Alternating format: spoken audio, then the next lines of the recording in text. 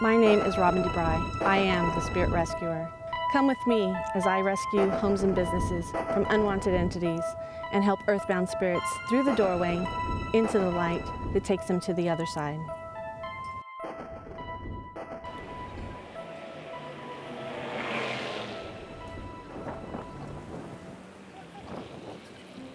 Well, it's very interesting because we first got out of the car and I looked up in the windows and there was a young child standing in the attic room.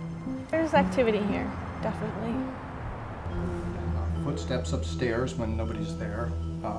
File drawers opening and closing by themselves. This drawer, all of a sudden, I'm not facing it, but it just all of a sudden goes like that, all the way out.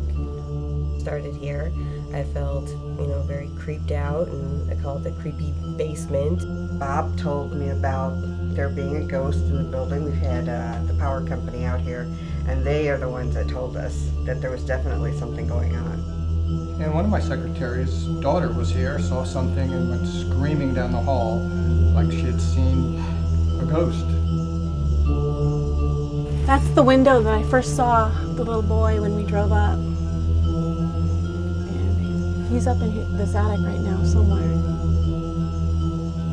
I'm talking to him, so we'll get him to come down. From looking in the attic, and Michelle was down here with the EMF reader, and it was blinking like crazy. And the young boy, there was actually a cold spot here too. The young boy was here, and he was doing okay until everybody came into the room, and then it got a little crowded. He got a little scared.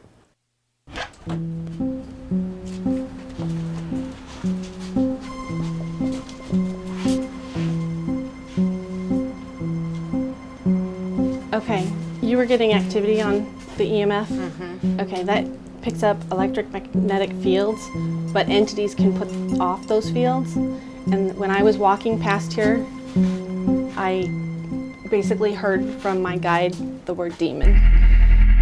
I'm creating a door, one way, temporary. It goes to the other side. Taki, thank you. Is the door closed now? Yeah. Okay. So are we done here? Are there any more earthbound spirits in this location? No. Okay. Okay, here's the deal. When I'm done with an investigation, the house is clear. There's no entities here whatsoever.